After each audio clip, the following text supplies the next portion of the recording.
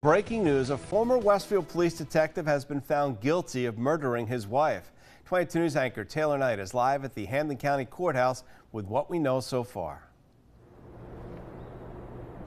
Brian Fanion has been found guilty of first-degree murder. That verdict read just about an hour ago here at the courthouse. Fanion hanging his head as he was read the jury's decision.